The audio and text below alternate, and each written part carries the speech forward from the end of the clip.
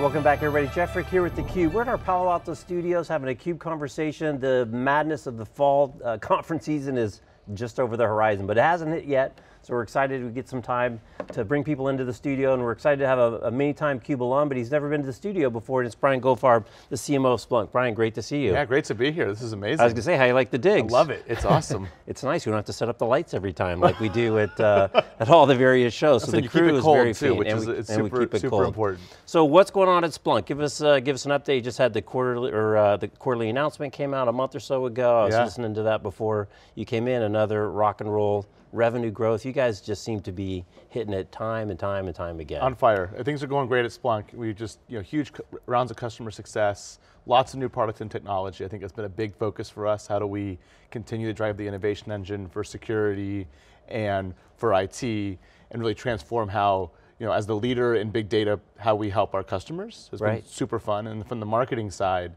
we're driving an enormous amount of transformation. I think you see this happening for CMOs everywhere. Their businesses are changing. I fundamentally believe that the marketing department is the department going through the most transformation right now. CMOs are under the most pressure to change.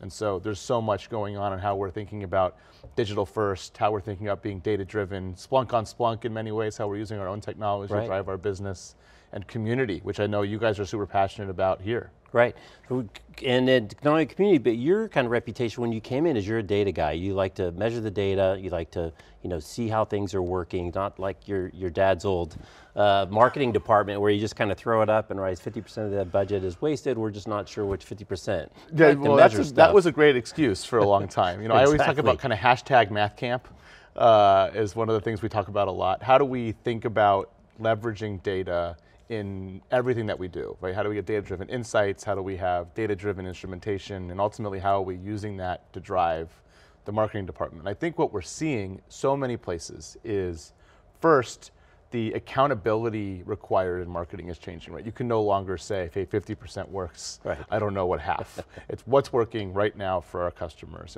And we see the need to leverage data and digitization across businesses being a key part of that. But we also can't lose sight in many ways of the need for community and the emotional connection that brands have with customers. And I think one of the things, see the t-shirt, the energy, one of the things we're doing really uniquely beyond being amazing at delivering big data solutions for our customers is creating that community and that connection, building that emotion, and doing that in a way where we can connect the dots from the relationship that we're building, customer success, and ultimately, super happy and satisfied customers. And we've seen that, we've been going to Splunk.conf, actually it was my first CUBE gig in 2012. Oh my gosh. Back at was it the Aria? No, was it the Cosmo? It was the Cosmo, right around the IPO. So you guys have, a super vibrant community, really passionate and engaged, and I don't know if it's by smart planning or circumstance or a little bit of both, but kind of your play in the security market as the security market has just exploded and using machine data, which, oh, by the way, has something to do with IoT and IIoT. So, you guys are really well positioned sitting on all that machine generated data. You think about the roots around IT first, right? How do we help IT professionals find out what's going wrong with their systems and fix them as fast as possible so they can really focus on customer outcomes, taking those same patterns to security, which you rightly acknowledge, on fire, super important, board level issues.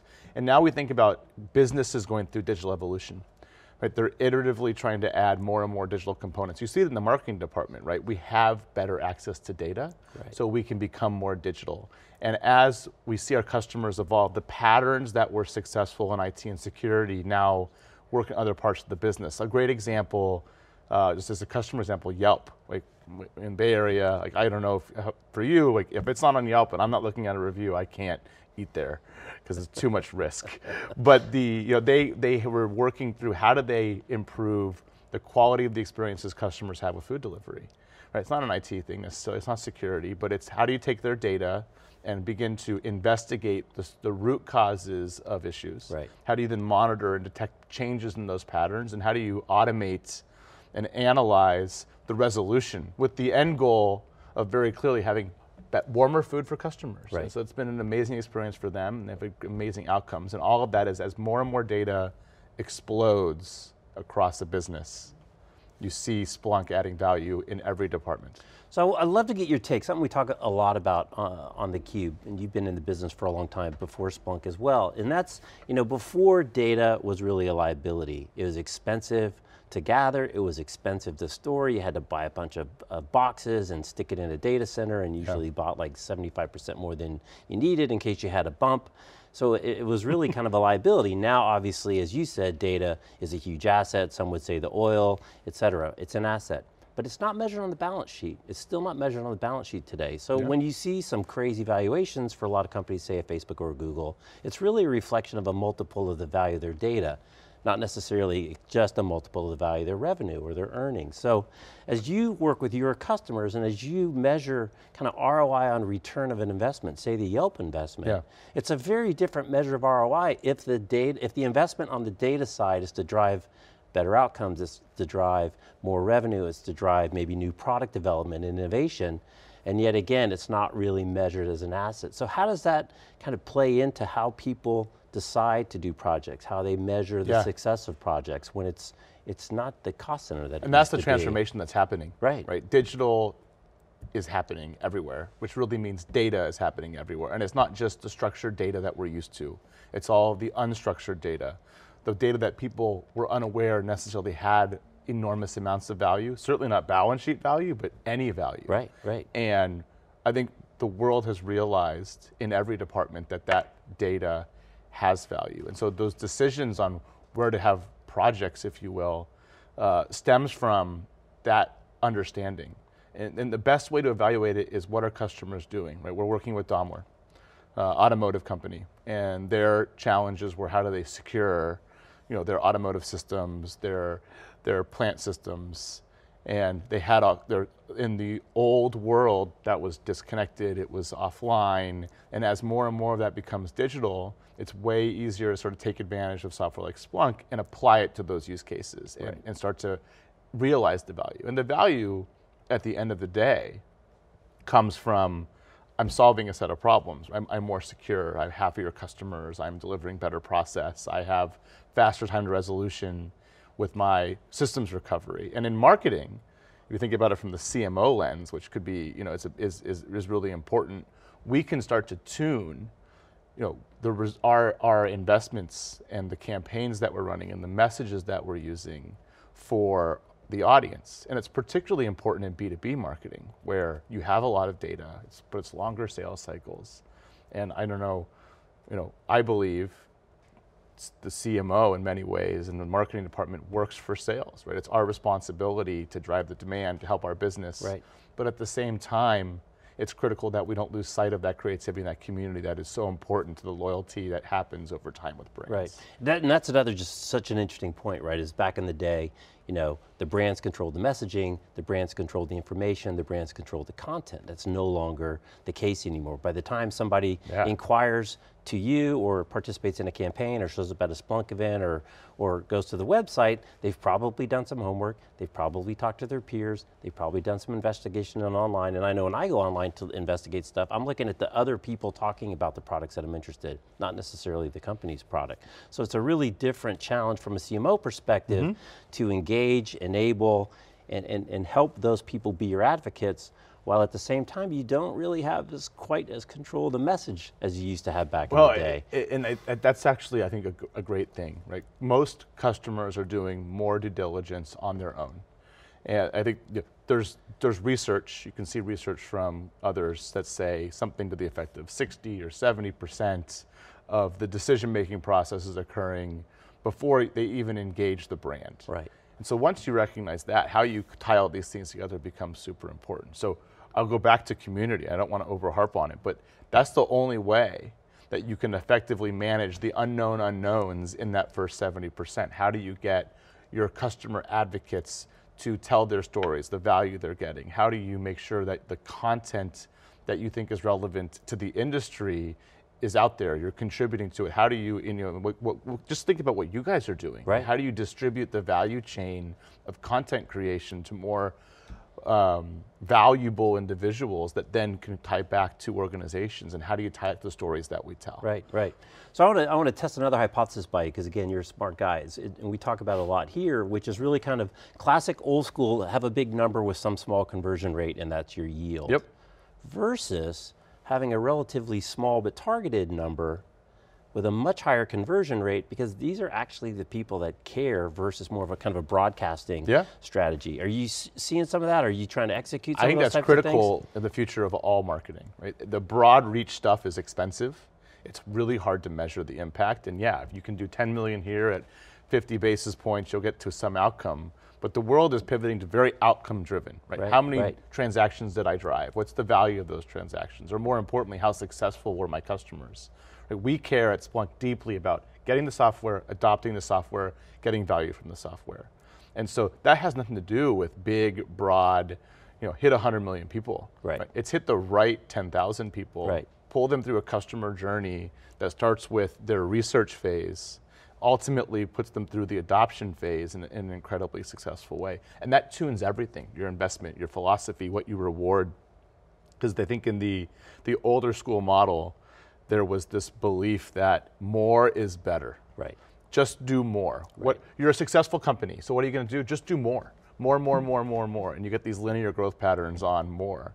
And eventually that stops working because something else breaks. Right. And you realize that more wasn't actually doing anything, it just felt good in the moment. It was just more. It was just more. And it kept people busy, and it was great in those sense. And so that's why measurement, that's why being able to take your data and get value from your data and listen to your data is so critical in every department. And marketing, more than anyone else, now has that data so you can be targeted.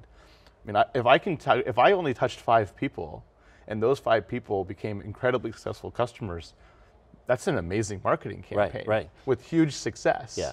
Versus I ran a commercial during the Super Bowl and I touched 240 million people, but no one bought any software. You might feel good about that.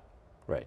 But it isn't necessarily driving the outcomes and the results, and in B2B, that's so critical. Yeah, and obviously we're huge believers of that, and also on the community side as well, because we want to get peers, your buyers' peers talking about their experience with the product is very, very different than reading any kind of marketing brochure or those types of things. So it's such a critical component. I mean, just with the Yelp example, that's a peer concept, right? That applies exactly the same to enterprise software. Community, community is critical. Like with digital is the trend that's driving all the change, right? That gives you access to data, which forces accountability into new parts of the organization that never really had it before, no more excuses.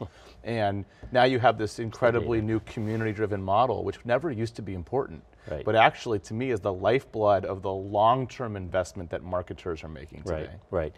The other thing that you guys have done a good job growing with the times, if you will, and that's customers want choice and they want buying choice, right? Yep. So you guys have obviously adopted cloud, you have more subscription type of opportunities. So I wonder if you could speak to, from a marketer point of view, you have to kind of repackage things. You got to look for funny arbitrage opportunities that kind of screw things up in the market, and your channel partner conflict. You have to kind of manage all these things, but the reality is people want to buy the way they want to buy. Absolutely. And you have to give them the options that they expect to be there. And I think that's really the big change, is the expectation is there that you have those different types of options. No one's successful in isolation anymore. Any belief that one vendor and one product is the solution to all ills is a fallacy. And so, there's 2 views there. One is, what are you doing from a technology and innovation perspective? And that's, for us, very clearly focused on making sure Splunk and all the software you already have work better together. The sum of the parts should be greater. Right. And then from a marketing perspective, it's recognizing how you can go to market, how you can sell with all of the partners in the ecosystem, right? This isn't a competitive conversation. It's how do we make customers successful? And so Splunk and Salesforce is better, because I can look at my Salesforce data, I can use Splunk, I can drive my organization. That's what we're doing inside the house, and we see customers starting to do it, right? Splunk in Hadoop. It's not about the Hadoop ecosystem per se being separate. That data lake coupled with our software is a better solution. And so Splunk with all these different technologies together being more effective is critical. Right. And it's exactly what you said.